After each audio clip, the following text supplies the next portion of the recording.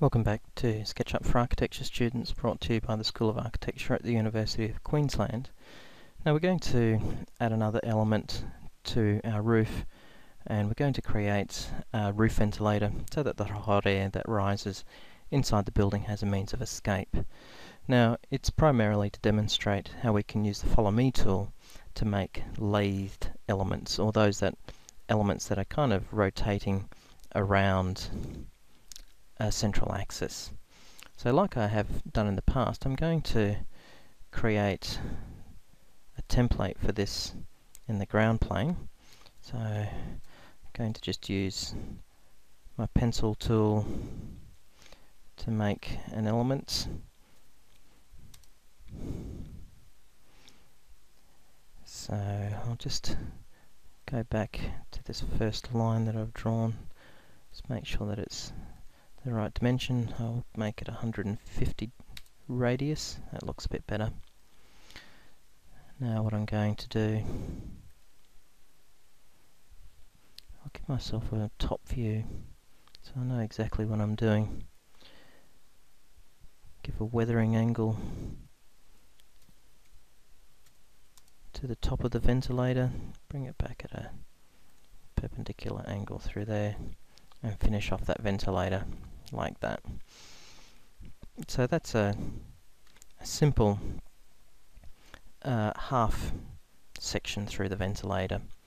Now what I'm going to do is I'm going to define the path for the Follow Me tool to rotate around. Now if I try and draw on the ground plane through here, it's snapping to the ground plane, which isn't helpful to me because I need the circle perpendicular to that element. So what I'm going to do, I know that this is a component, so it's not going to affect it if I draw on here. I'm just going to draw a circle any old size, double click on that, then I'm going to move it into location. I'm going to just get rid of that surface. Now in the exact same way that we made the trim around the window, I'm going to select the path that I want this to rotate around, then select the Follow Me tool, select the surface, and there we have it. The element has rotated and we have this funny mushroom shape as a result. Now I'm going to triple click to get all of those elements selected, go to roof cladding. I'm going to fill it, oops, that looks like a wood. I'm going to fill it with the roof cladding so that it matches the rest of the roof. Triple click it again, going to make it a component. Let's call it roof ventilator. Create. We'll close off that materials palette. Now I'm going to rotate this element so that it's the right side up. So I'll hold the Shift key down, keep that alignment correct.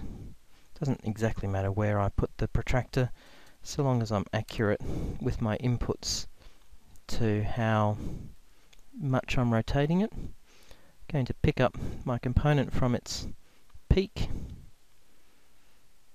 locate it at a known point through there so I know that it's right in the center. Going to have a look at this from the end, and I'm going to move it up.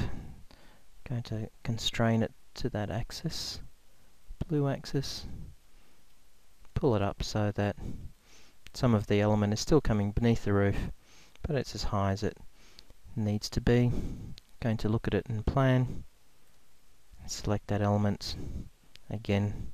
Going to pick it up from a known point, bang in the middle, Shift key to constrain it, and then I'm going to find the midpoint of the roof. There it is. And so there we have it. If we look at this in 3 dimensions, there we can see our roof ventilator cheerfully taking the hot air away.